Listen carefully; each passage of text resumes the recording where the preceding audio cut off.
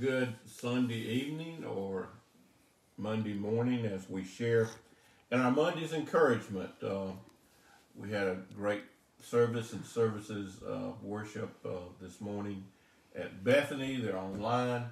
If you didn't watch it, you need to tune in, not so much to hear me preach, but go to the anthem and listen to Shelby and our choir do the anthem, Holy City. It was absolutely, you say it was over the top. Well, it was over the top of over the top. It was just a blessing.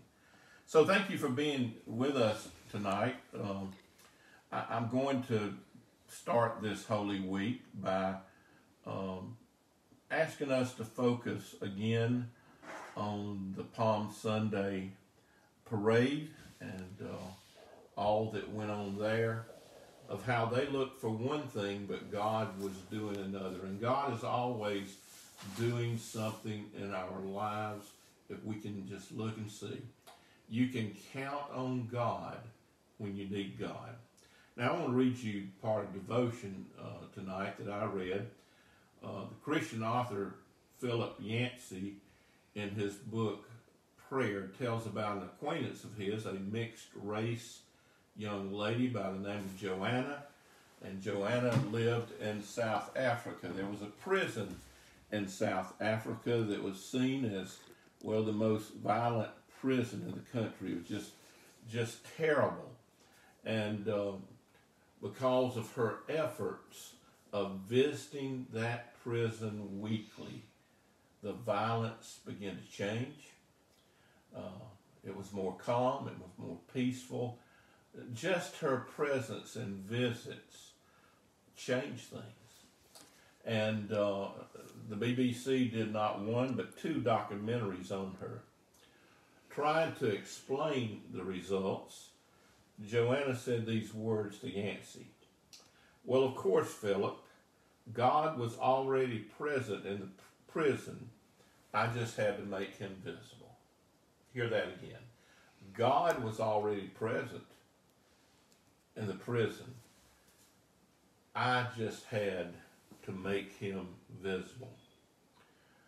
You see, at the great parade that day into Jerusalem, the people didn't realize what God was offering to them. God was offering to them the opportunity to be a part of what God was doing, to do a new thing.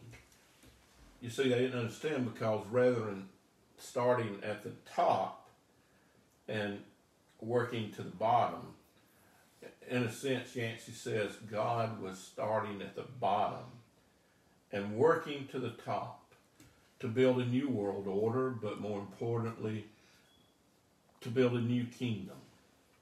He was starting with a small group of men and women that would grow person by person by person through the ages till it transcended much of the world. That small army grew into millions of people, and it's still growing today. It's building hospitals, orphanages, universities, schools, places of healing and places of help, places where the wounded can be healed, and it's setting the captives free. It brings people from the darkness into light. Of course, we're talking about the Church of Jesus Christ, and we're talking about you and I who are Christians that are a part of it. Christ is alive, and Christ is leading our church. No matter what we have faced this year, Christ is still leading our church, and Christ needs everyone to be a part of what he is doing to bring peace and freedom and salvation to our world. You see, that young lady who visited that prison and brought calm and peace, she was right. God was already there. God just needed somebody to help make God visible. So this Holy Week, as we think about the suffering of Jesus, know that God's there and God needs you. God needs you in your life to live in such a way that God, through Jesus, can be visible to others.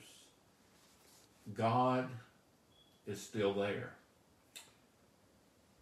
You can count on God. The question this night is, can God count on you? Let us pray. God, we know that you're there smashing the oppression, setting the captives free, bringing healing and hope and faith to our lives each day, and through Jesus, bringing life and even eternity. So, gracious God, help us to see and find ways that we can make you visible in our lives to others this day. In Jesus' name, amen. Thank you for being with us. God bless you. Have a good day. I love you.